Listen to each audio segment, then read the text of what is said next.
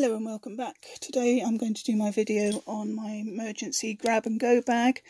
This is the bag I keep for hopefully the time I never need to use it, but if for any reason there was something like a weather warning or a fire that required evacuation, I can just grab this alongside my camping bag and my everyday carry bag, and I'd be pretty set for probably 72 hours plus.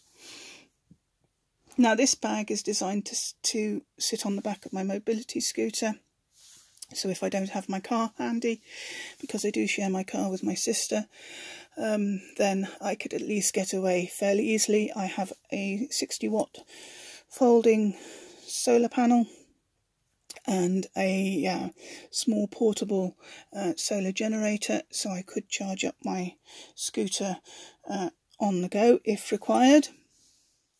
And I do know where I would be heading if required. Some very good friends of mine who live down the road in the farm would be more than happy to let me stay with them. If they've been moved as well, then obviously it would probably be to some kind of evacuation centre. But anyway, on the bag I have a small tape, measuring tape.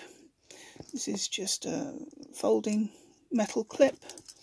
In here I just have a few matches with some cotton wool. I have my usual key chain light and a hat, and then on this side I have a microfiber towel, camping towel, and a 500ml bottle. I do have a 1000ml metal bottle. This is a single wall bottle, so I could use it to boil water for disinfection or for heating up water to make hot drinks or food with. But like I say, I do have a 1000ml one, so I might change it out at some point. It's got bank line across the handle as a bit of additional storage, and it also has a front pocket and a main pocket, as well as the ability to hold crutches or walking sticks as well. So it's quite a useful little bag for my needs. So in the top of the bag I have my spare poncho. This poncho can be made into a shelter. It does have eyelets on it, so it could, like I said, it could double as a shelter if required. A few spare clothing items. I'm not going to bother pulling everything out because it would take too long, but a basic scarf, some thin winter gloves, a basic change of clothes, which includes socks, t-shirts, underwear. If you want to change every day for 72 hours, you're going to take up an awful lot of room. So really the guideline is to try and just keep it down to one change of clothes if you can, maybe two. If I'm going anywhere where I think I might need work gloves, these are kept close to hand, so I can add those as well. And then just a basic piece of cloth. It was an old pair of something, I forget what now, but I could use it as a filter for water, or to clean out something like my coffee mug after it's been used. Okay, the ability to heat water or to cook. This is a homemade fire starter come cooking element. It's just some cotton wool that's been dunked in old remains of candles. That's candle wax. I have a couple of those in there. One's actually in the old tea light holder. Now these are solid, so they could be awkward to get going. So in order to help with that, I have some ordinary cotton wool, I have a lighter, I have safety matches in here. I have some cotton wool with some petroleum jelly in it, and it's wrapped up in some duct tape. All of those are flammable and could make quite a useful tinder to start a fire. The cooker is the twin to the one that I have in my cooking bag. It has 2 fuel gels in it, as well as some duct tape, and I also have a birthday candle, so all that should give me the ability to either cook using the stove or light a fire. And again, that would give me 4 different sorry, take my teeth out, start again. That would allow me to use my cooking sauce 4 times. That's better. In here I just have some random tissues. I tend to find that sometimes tissues in boxes can get stuck and rumpled, and if they do, I just tend to bung them in here. So I've got extra tissues to hand, as well as some extra gauze pads to my first aid kit, which you'll see in a bit.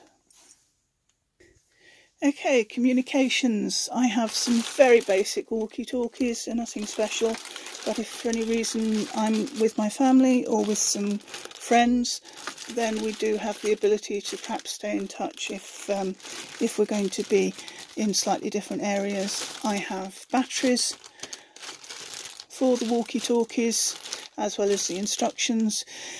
The laws on using walkie-talkies in the UK, if you go the ham radio route, you'd need an operator's licence, and I really didn't fancy going down that route. So I just stuck with basic, almost toy-like walkie-talkies, but in an emergency they would at least give me the option of staying in touch with my family. I also have a CB radio that I keep close to hand, so I could grab that as well if needed, which would give me slightly better range, although I only have one handheld unit, so I would really be using that to try and contact other people locally. Okay, my hot drinks section. First of all, my mug. This is a folder cup.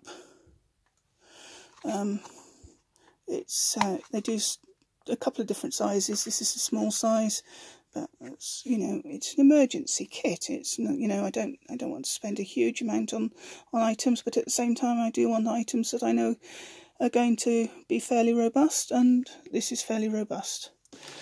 Alongside that, I have coffee, lots and lots of coffee. I also have one coffee bag. I also have Wellpack 1 litre bag. I also have water purification tablets that will need swapping out in the next month or 2.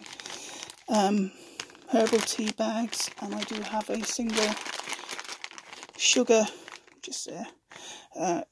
pack as well. Like I said on a previous video, I don't take sugar, but if I'm with somebody who does, or if there's a diabetic who needs something sweet, then I have the ability to help them out.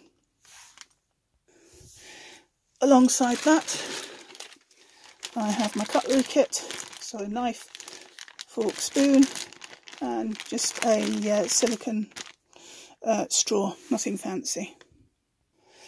I forgot to add, this is a picnic blanket, so it is something waterproof that I could put on the ground as part of my shelter system, and I just hang this from the outside of the bag.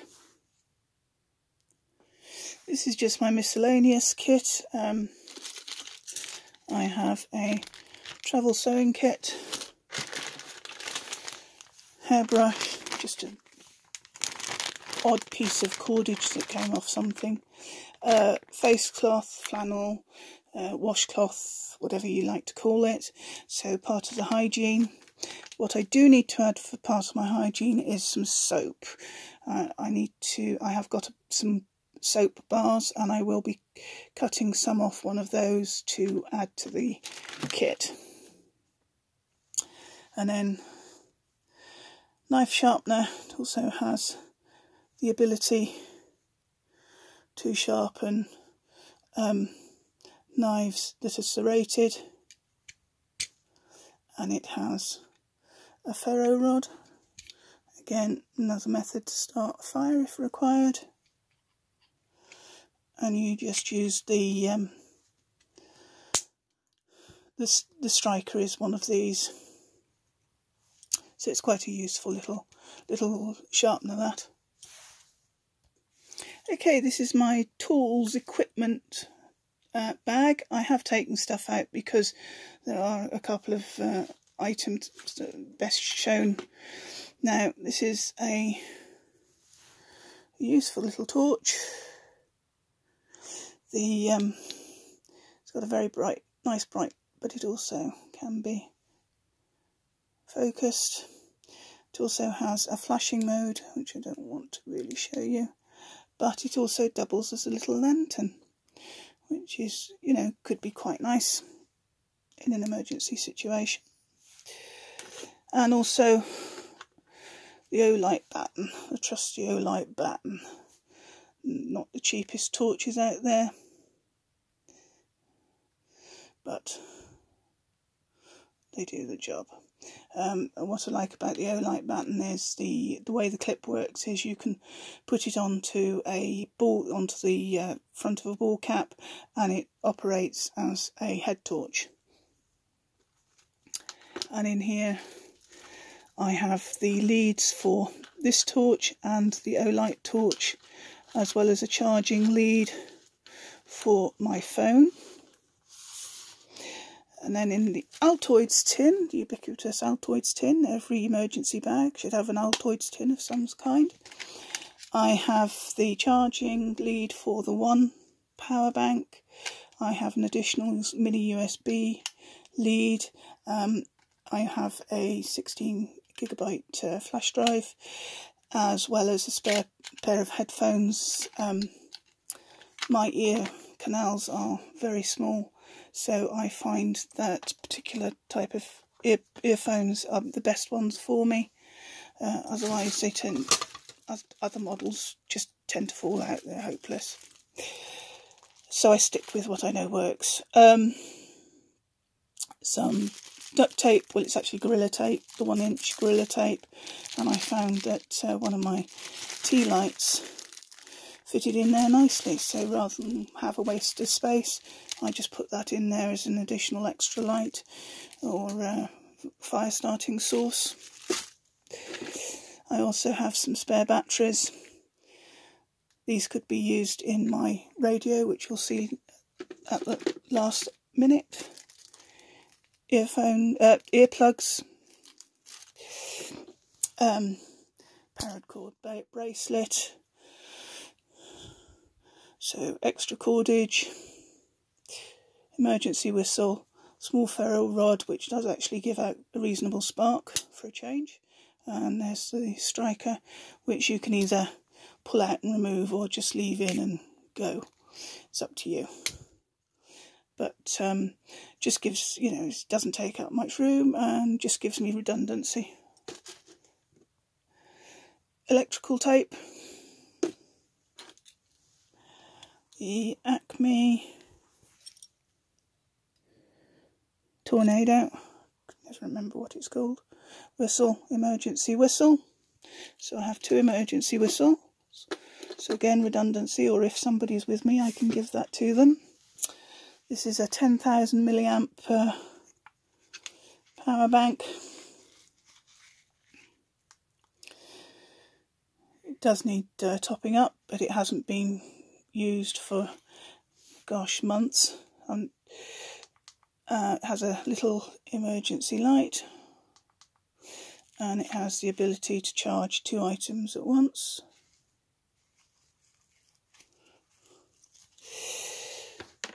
And its little brother, same maker, And again, this one holds its charge beautifully.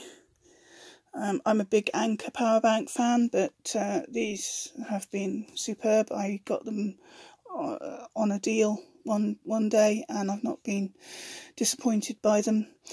The only thing is that this charges up via a lightning cable, which is in there, and I don't have any Apple products that use lightning cables, so it's just another.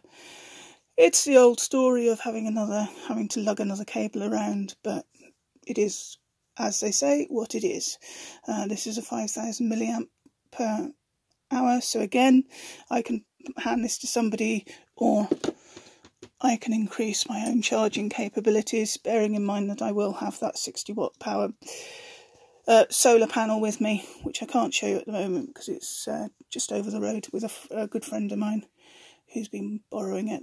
Anyway, breadline, pocket knife, multi-tool, not the best quality out there, but again, got to bear in mind this is an emergency kit, so it's a bit of a compromise between something that I know will work versus the fact that I would love to be able to replace it with a Victorinox, but they're much more expensive.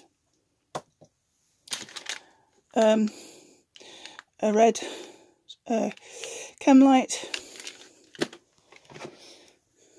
basic pencil. Yes, it's been snapped off, but I can easily sharpen it with the penknife. And then if I'm anywhere where I've got the ability to get access to mains electricity or use my solar panel again, these are batteries for my Olight, so at least I can charge up the batteries that I need for my Olight, so I have one working torch. So these are the items that I keep in the front pocket of the bag. First of all is a bag of trash bags, rubbish bags, various sizes, and also a few very basic disposable gloves that could be useful if you're, say, preparing food and you want to help keep your environment clean. And of course, in this day and age, N95 mask, some basic masks, and in there is some antibacterial gel,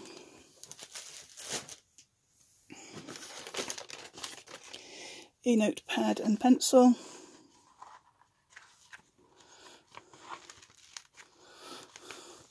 I like this one because it's got the solid covers, so it's a bit more robust than perhaps an ordinary notebook might be.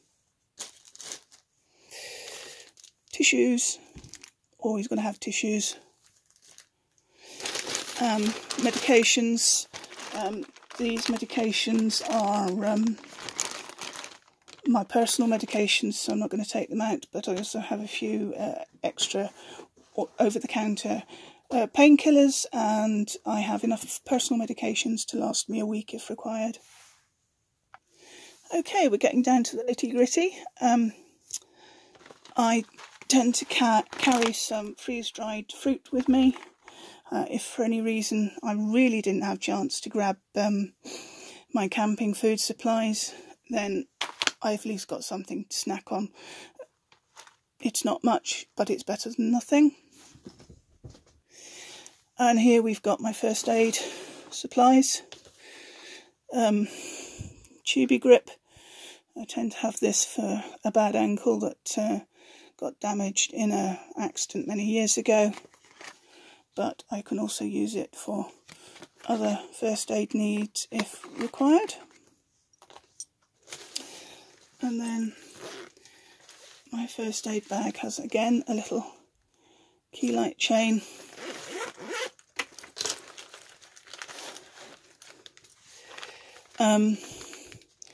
gauze pads, something you don't necessarily see that often in UK kits, but I decided to add one just in case. So that's a trauma pad, a copy of my prescription, painkillers, gauze, gloves. This is a Q-tip where the centre is filled up with iodine, so you can clean out a small wound with that if required. I have a bottle of antiseptic. I have ordinary Q-tips. I have trauma shoes. I have an emergency blanket. I have other gauze pads.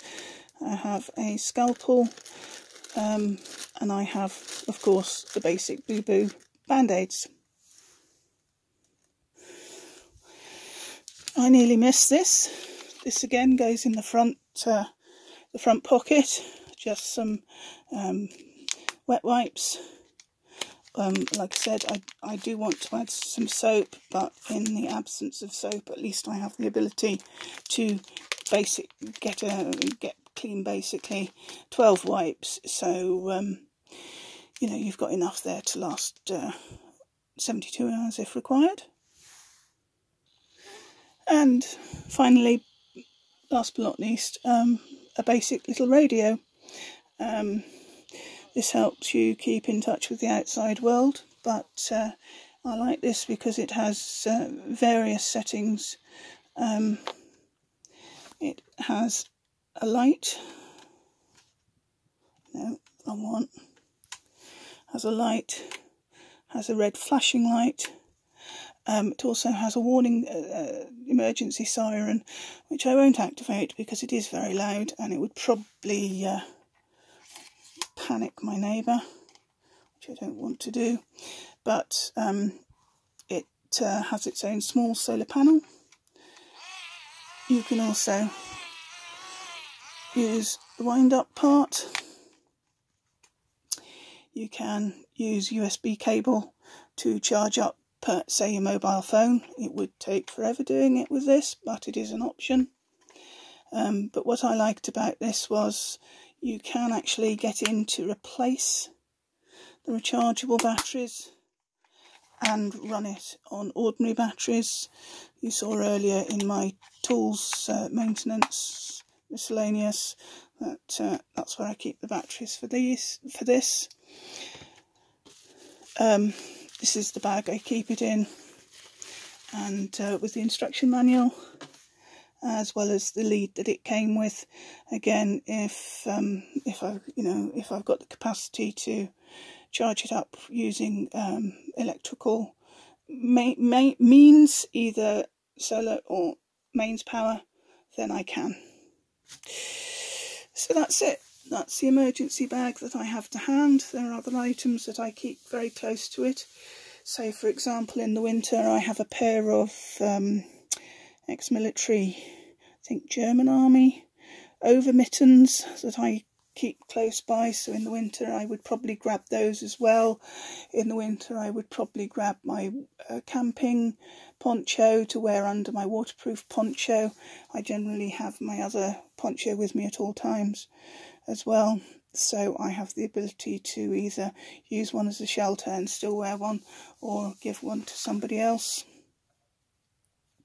So really, like I said, my aim is to keep myself comfortable, but also perhaps help other people as well if I can. I'm very lucky where I live. People do help each other out. We've got a very good community effort. Especially noticeable when COVID hit. The town just pulled together like you wouldn't believe. All the people that were vulnerable or elderly were basically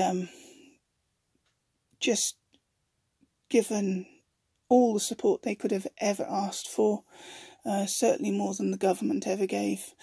Like I said, I'm lucky to live in such a good area for that sort of thing. And so, you know, what goes around comes around, and I'm firmly of the belief that yes, people can take, but they can also give.